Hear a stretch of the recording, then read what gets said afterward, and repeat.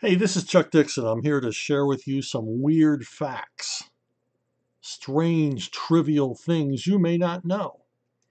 Like, did you know that the Empire State Building has its own zip code? Did you know that Rip Torn's name is actually Rip Torn? It wasn't a Hollywood thing. Did you know that koalas have fingerprints indistinguishable from that of human children? Fruit Loops are all the same flavor. Hitler was once nominated for the Nobel Peace Prize.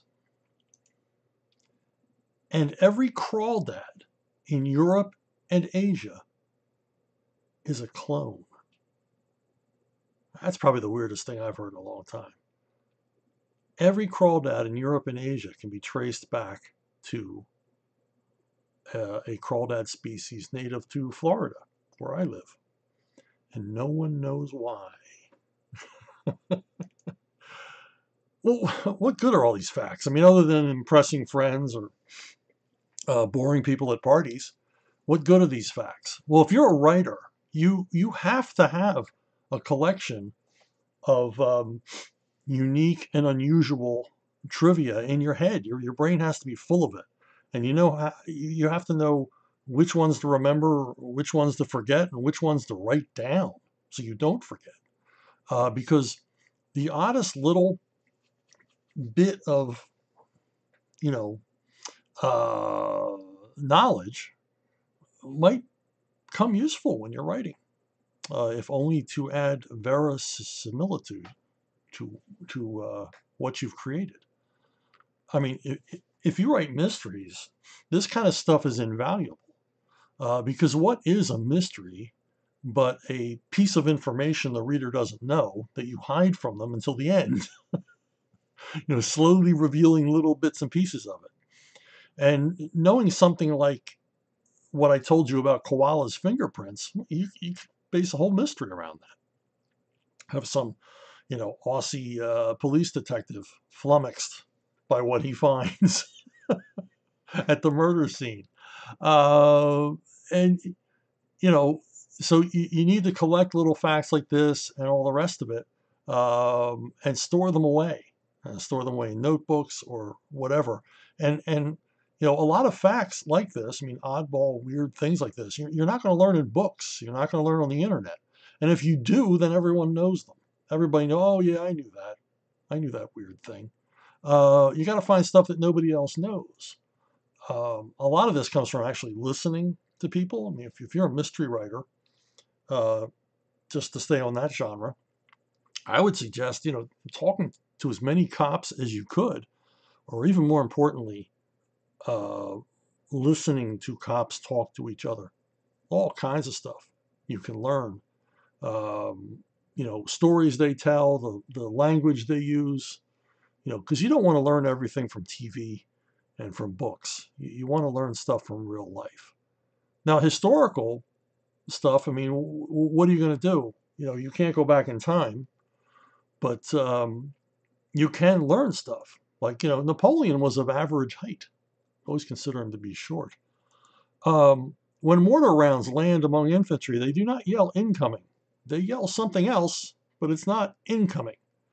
And you often read writers talking about the smell of cordite after guns have gone off, the stink of cordite hanging in the air.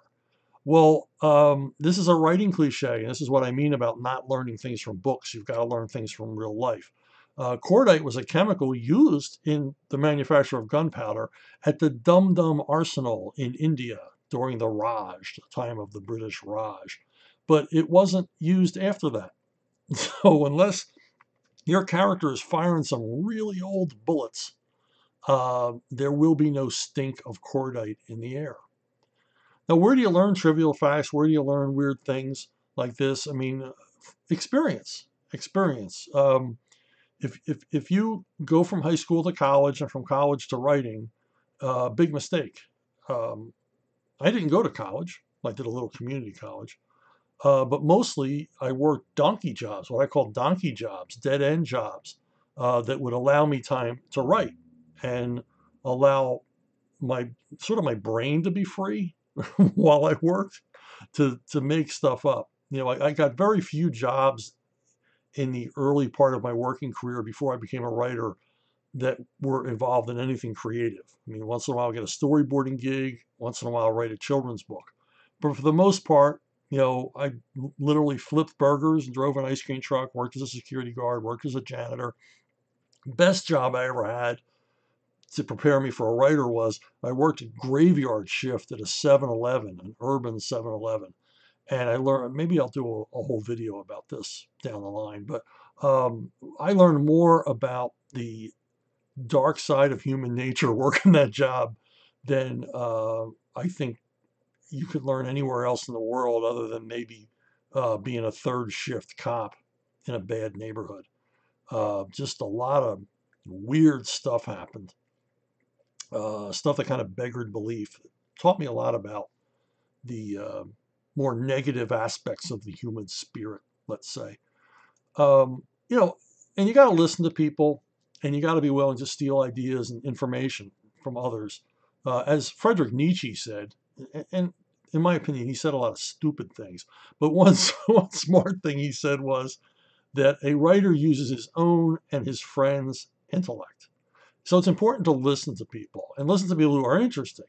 I mean, hang around vets, ask them questions. They won't answer them all. But like I said with the cops, hang around and listen to them talk to each other, pick up their language, and hear what they have to say. I mean, I recently met a con man who told me all about what it was like to stay in a minimum security prison. And it was nothing like I had thought, nothing like the movies and TV present. He told me all the stuff that I could never have learned except from someone who had actually experienced it, who had actually been there. I met someone who spent time in foster care, and this informed all of my writing in my Leave Uncaged series that concerned foster care. And the most recent books have dealt quite a bit with foster care and what a messed up, snarled, cluster bump all that is. And it's a ripe place to find people for Leave On to Kill, basically. So the more research you do in foster care, the less less faith you'll have in humanity. Let's put it that way. Even worse than working overnights at a 7-Eleven. So yeah, listen to people. Listen to people when they talk, and they'll tell you stuff you can't learn anywhere else. And you squirrel it away. You write it down. You squirrel it away, and someday you're going to need that, and it's going to add a richness to your stories. It's going to add a believability. It's like they always say, if you're telling a lie, include an interesting tangent, sort of draw the person you're lying to away from the truth. But you do that in fiction as well. You include,